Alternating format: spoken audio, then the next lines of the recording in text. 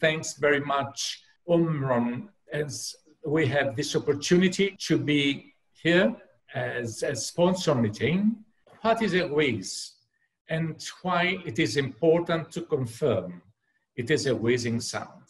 Noisy breathing is very well-known clinical sign. So in my presentation, I'm going to say about breath sounds classification and then the clinical importance on the breath sounds detecting. In normal, we have trachea sound, lung or vesicular sounds, and bronchial breathing. As abnormal, we have two groups, musical sounds and non-musical sounds, and a mixed, the one which is squawk. Our wheeze is in the group of musical respiratory sounds. 2 years later, it was another paper that came up. It was by task force of ERS as the report of this task force. It is lung sounds when we detect them from the chest or respiratory sounds anywhere, detected from the mouth or the neck or from anyway, or through the naked ear. And we have pleural rub, grunting, snoring, cough. Wheeze, it is a high-pitched heard with or without stethoscope, especially during expiration. It is produced by obstruction of airflow within intrathoracic airways. We can in this way detect asthma. What is the clinical importance of detecting correctly the breath sounds, especially wheezing? Yes, it is. We can see through this paper the adventure, I could say, of lung sounds, breath sounds. There were 12 experts and 2 recorded sounds. We had the possibility to divide them, to nominate them as one of them according to these prototypes. It was a mess. The experts couldn't find any agreement. The agreement was very poor, classifying the recorded sounds. The essence of our clinical point is to confirm if it is a breath sound, crackle or wheeze. So in our case, it is quite important to be sure that it is wheeze or not wheeze.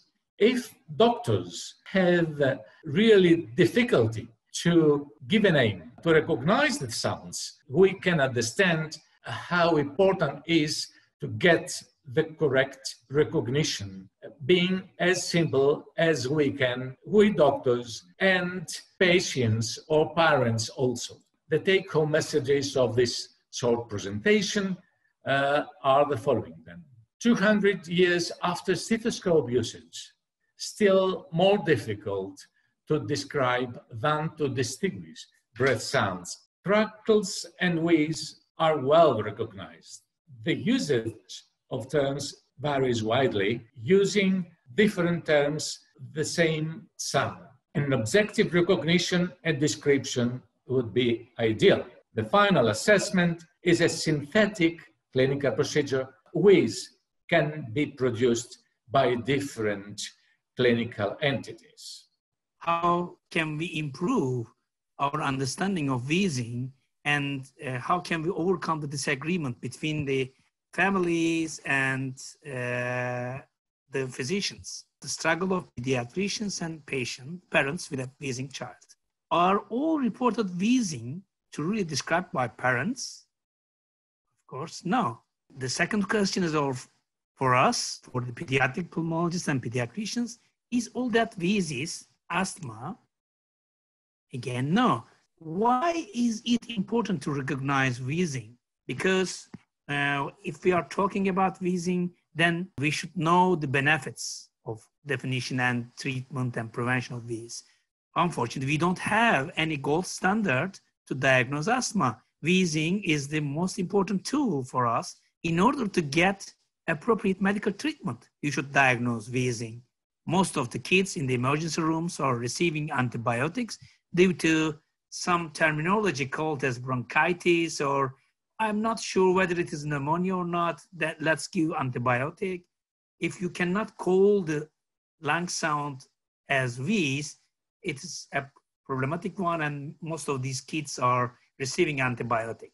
And now the personalized medicine is fashionable, and in the future, I think we will be dealing with these issues much more often. So we should decrease the anxiety levels of children and the parents. So it should be a patient-focused approach. And if you can say it is wheezing, then you can assure the patients and parents that their disease is not a severe one. This is another old study, but nice, because when you look at the severity of the wheezing, we can see here, if the wheezing is easily heard, the agreement is high, near 94% of the patients. If the wheezing is heard easily, also doctor found it easily. But if there is barely, you can see here, this agreement is going up. And the interesting point is the figure 2. When you look at the lung functions, peak expiratory flow rates, if you hear the wheezing easily, peak expiratory flow rate is something around 55%.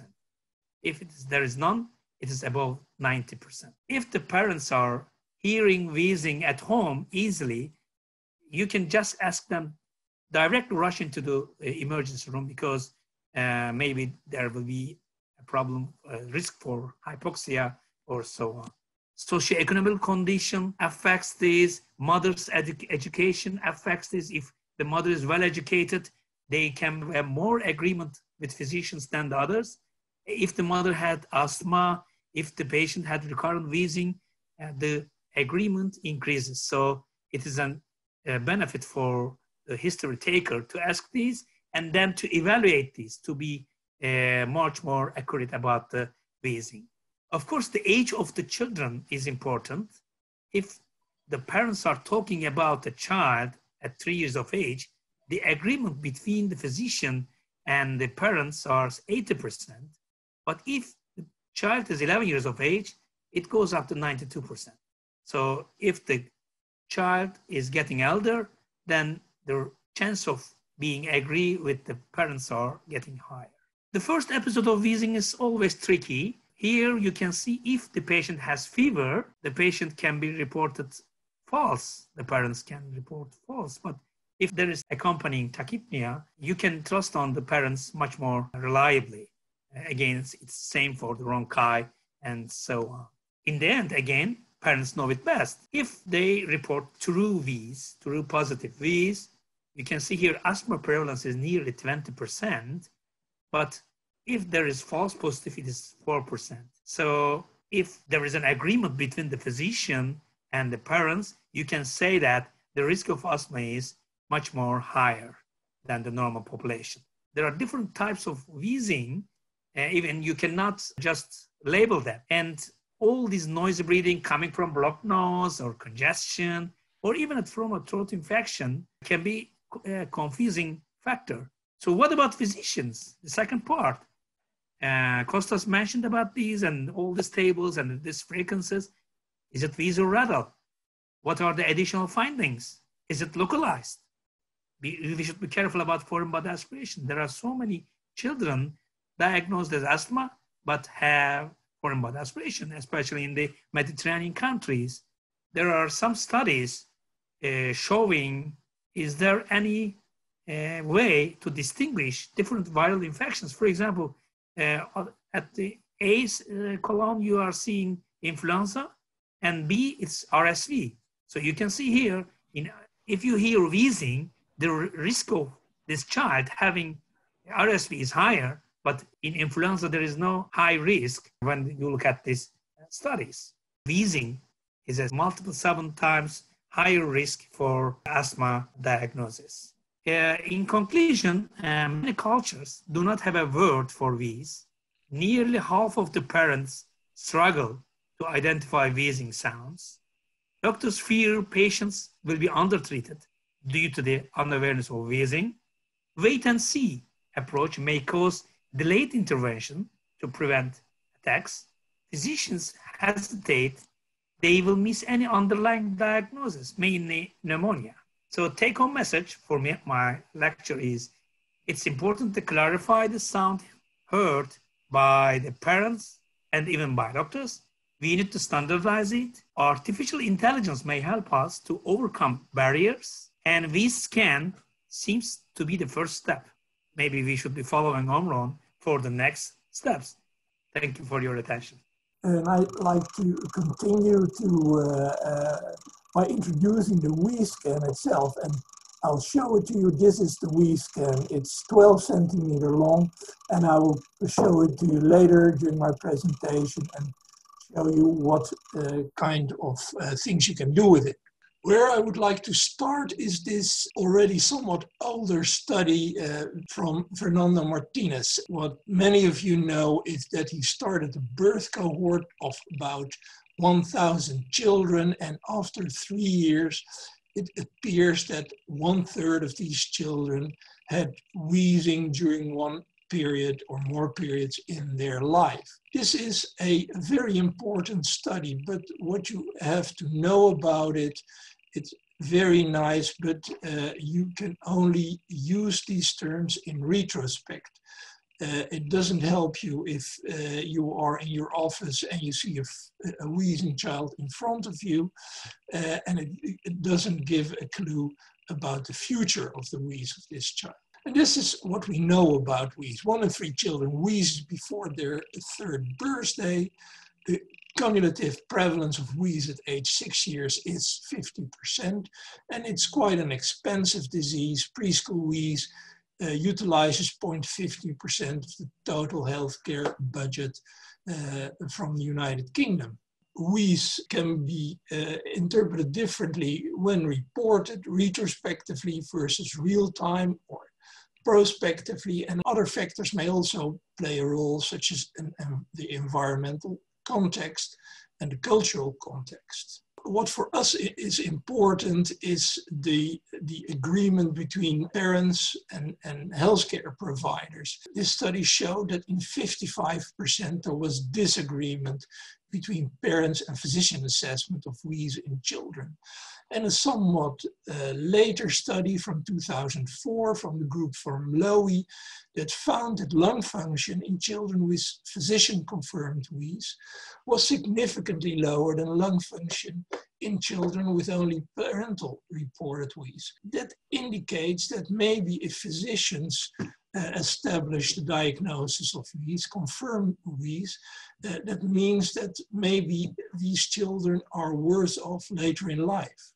Predictors for asthma may differentiate between groups, but in all these cases that I mentioned, they increase the chance to develop asthma. However, there is overlap between the groups that were investigated, and up to now, there is no diagnostic available for daily practice, and certainly not for parents.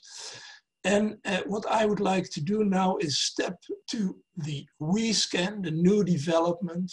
And again, I'll try to show it to you again. It's 12 centimeter.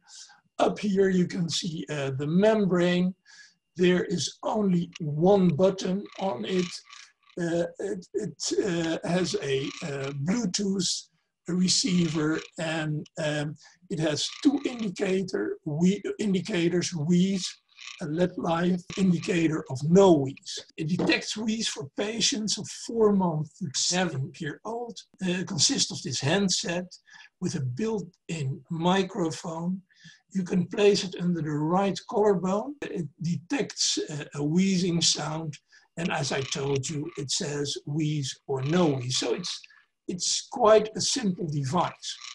Omron Healthcare has created this unique center and the algorithm that can detect the presence of wheeze. It was validated among children suspected to have asthma or bronchitis. The sensitivity is 0.95%, and specificity is 0.90, which is really nice. Then I will come to my last slide. In the first place, the WheezeScan, which is very easy to handle. Again, here you can see what I told you before. The on-off button, the only button of the device, the indicators for wheeze or no wheeze, and the receiver of the Bluetooth. It does not replace the stethoscope. Stethoscope is a tool for physician, and this WheezeScan is a tool meant for parents. And parents shouldn't be bothered with a stethoscope. It does not measure severity. From the physicians that use this little tool already in their clinic, an outpatient clinic, we know that the scan detects wheeze, but even if you have given a number of times a bronchodilator such as salbutamol or albuterol, it's still, if the wheezing sound is very weak, it still detects this sound. So you cannot use it to measure the severity, for instance, of an asthma attack. There are apps to support this new tool. You can download them for free in the App Store or the Play Store. It automatically syncs with the WheezeScan device, and the app is compatible with the device parents get. There is a notification function that can remind you to give the medication the doctor has prescribed. Parents can record major symptoms in the app.